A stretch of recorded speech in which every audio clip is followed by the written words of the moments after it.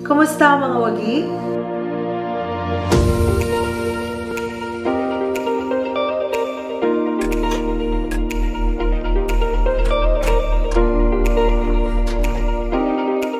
Ako po muli si Dr. Elizabeth Rumatingson ng Eliz Medical and Skin Care Clinic dito po sa Sapangpalay, City of San Jose del Monte, Bulacan. Dahil po ngayong April, ang aking kaarawan, mamimigay po ako ng mga simpleng regalo katulad po ng mga Siglo Serum, Sunblock, Anti-Fungi Powder, at iba pa.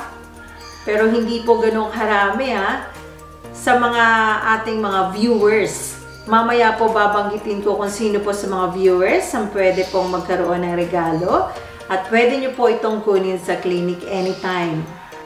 Ganito po ang mechanics. Maglalabas po tayo ng word at numbers magmula sa umpisa ng vlog, in between, then hanggang sa huli. Then pagdudugtungin nyo po itong word and numbers na to at ilalagay nyo po sa inyong comment, and 10 of the viewers or 10 sa aking mga wagi ay pwede po manalo. Okay? So, mga wagi, kailangan po tapusin ang aking vlog ngayong araw na to. Ang episode 15 po natin ay tungkol sa Molluscum Contagiosum. Tinatawag din po natin itong mollusca. Ito ay isang sakit sa balat na great imitator.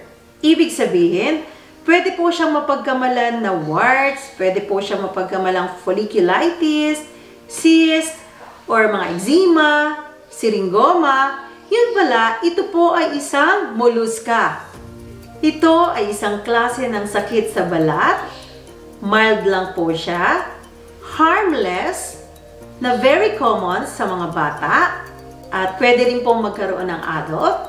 Wala po itong nana sa loob. Ito po ay dahil sa DNA pox virus na naninirahan po sa outer layer of skin. Marami pong klase ang pox virus. Sila po ang nagiging dahilan ng mga skin nodules, rashes, or mga inflammations sa ating mga balat dahil po sa mga kontaminadong tao, mga contaminated animals, and materials. Ang pox virus ay may kakayahang mag-viral replication. Sila ay naninirahan sa cytoplasm.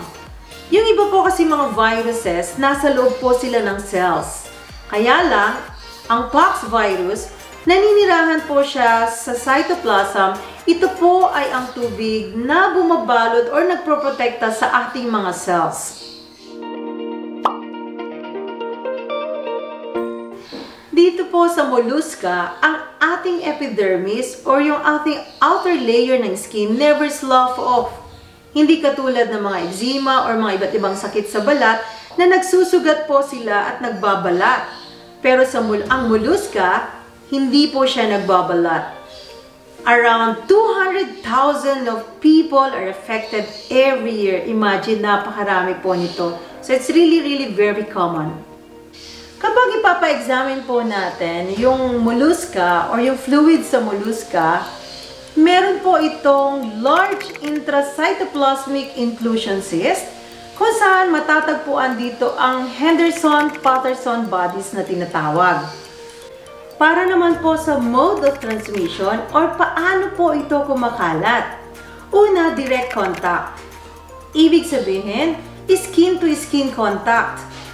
Very common to sa mga children 10 years old below. Kaya lang, nagkaroon po ng pagkakataon na may pumunta po sa clinic na teenagers. So, pwede rin po magkaroon ng mga teenagers, okay?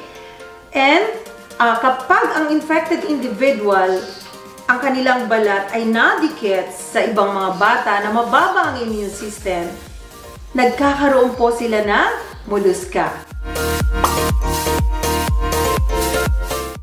Another mode of transmission is sexual contact. So, pwede pala itong sexually transmitted disease, right?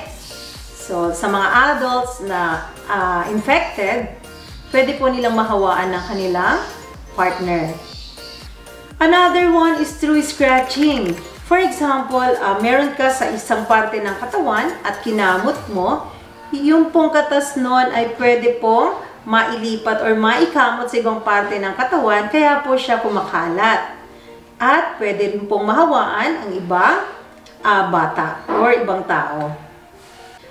Occasionally can be spread by bathing through bath or pool, especially sa mga gamit din na kontaminado ng virus, sa mga toys, towels, sa mga beddings, and of course sa mga toilet seats, pwede rin po siya. Kaya lang katulad ng sabi ko, very rare or occasional lang po ito. Sa characteristics naman, or kung ano po yung itsura ng mollusca, ito po ay small, smooth, round, or dome shape, pearly lumps, with umbilication at the center. Kapag lumalaki po siya, pag sinabi natin umbilication, meron pong parang nakauka sa gitna po ng mollusca. It is filled with a white, waxy pus core that contains the virus. It is shiny and pearly look. Ang sukat nito is around 1 to 5 mm in diameter. It starts as a very small spot pinhead to as large as pea or a pencil eraser. Yung sa pencil eraser po, akala ko po parang hindi po siya totoo. Pero nung nagbabasa po ako about mollusca, meron po akong patient na dumating na marami po siya sa katawan. Parang nga pong size ng pencil eraser, nakasabit sa katawan po niya. So, napakarami po. Ang mollusca po ay painless o wala pong kirot. Kaya lang sometimes, meron po siyang konting pangangati. Kaya hindi po naiwasan minsan na nakakamot po ng mga bata. Can be numerous to different parts of the body. So, kadalasang nakikita ko sa mukha, sa abdomen, sa mga kamay. So, marami pong mga batang may mga iba't nakakalat na po sa buong katawan. Dahil ito po ay virus, siya po ay self-limiting. Pag sinabi po nating self-limiting, pwede siyang mawala on its own. Pwede pong months or up to 4 years. Kadalasan nga lang, pag pumupunta mga pasyente sa clinic, masyado na pong madami. Hindi na po nila naantay kung kailan po ito mawawala.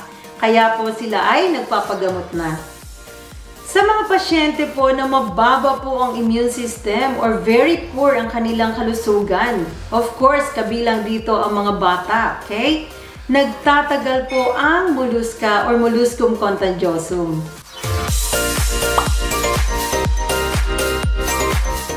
Meron pong iba't ibang paraan para tanggalin po ang mga mollusca.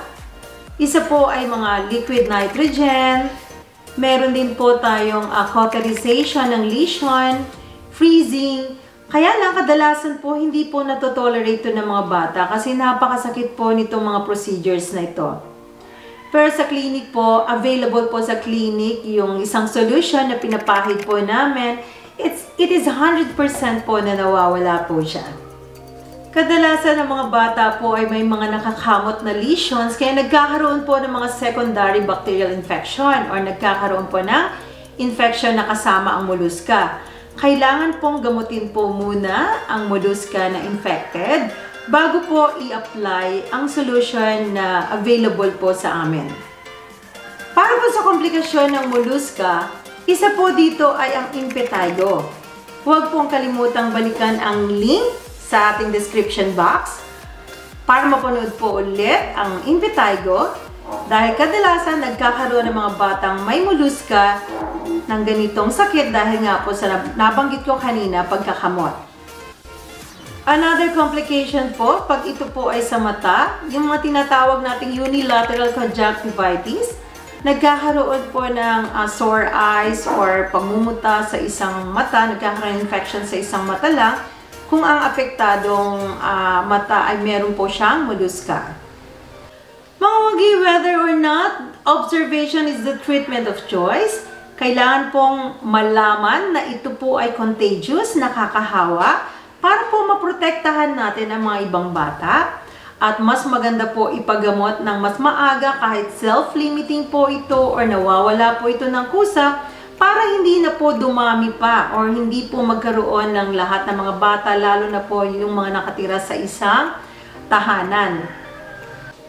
Ang mga molluska po na ginagamot na po natin or nalagyan na po natin ng solution, mag-iiwan po ito ng dark color or brownish color. Kaya lang, after some time, after 4 to 6 weeks, pwede po itong mawala or mag-fade away kahit po yung kanyang mga scars. Minsan po may dumalaw na pasyente sa aking clinic. Pagkakita po ko po sa mga molluscum ponia, namumula na po sila, galit, medyo makirot na po siya, hindi ko na po siya binigyan ng gamot. Ibig sabihin, nag-uumpisa na pong mamatay or mawala ang kaniyang molluscum.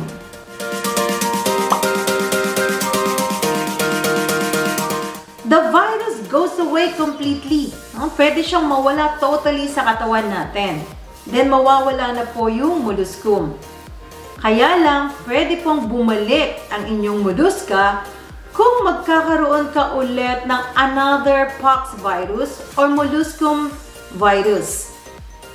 Mga wagi, napakasimpleng sakit lang po ito. Harmless po siya. Kaya lang kadalasan, pag nakakita po ako sa clinic ng mga molluscum, lagi ko pong sinasabi sa magulang, ilang buwan na to. Kasi kadalasan, pupunta lang po ang pasyente kapag napakarami na po. Dinadala lang po ang mga bata sa klinik kapag sobrang dami na po ito. At sasabihin nila kadalasan is months na to or years na akala po mawawala pero hindi po nawala.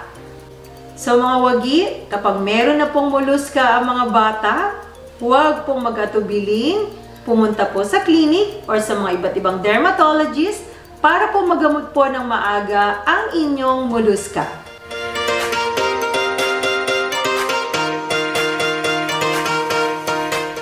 Mga wagi, dito po nagtatapos ang episode 15 tungkol po sa Molluscum Contagiosum. Sana po may natutunan kayo ngayong araw na to at sa aking birthday special. Abangan ko po kung sino po ang 10 winners, sino po sila. Sila po ay ang unang 10 commentors ngayong episode 15.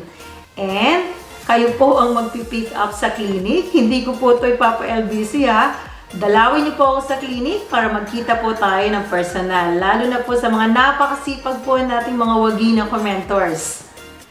Abangan po natin sa susunod na episode 16. Tungkol po ito sa warts as per request ng ating commentor na si Prince Armand.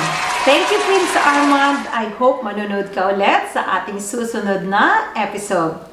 Mga wagi, please like, share, and subscribe. And don't forget to click the bell para ma-notify po tayo sa mga susunod na vlogs. And please, kung may mga comments kayo, don't forget na magsulat sa komento. Kaya lang, humihingi po ako ng paumanhin kung hindi ko po nasasagot kaagad. Dahil po maaga pa lang, from Monday to Saturday, nasa clinic na po ako. And of course, isa rin po akong frontliner, kaya hindi po ako nakakapag-reply kaagad. So, humihingi po ako ng dispensa dito. Pero sinisiguro ko po sa inyo na masasagot ko din po ito. Ako po muli si Dr. Elizabeth Rumatingson. Nag-iiwan ng katagang, ikaw ang saya ko. Ako ang gabay mo, sabay tayong matuto. Mga wagi, thank you so much. Maraming salamat po. Agyaman na kanyayang amin. Mabalat ni kita matanan. God bless us all.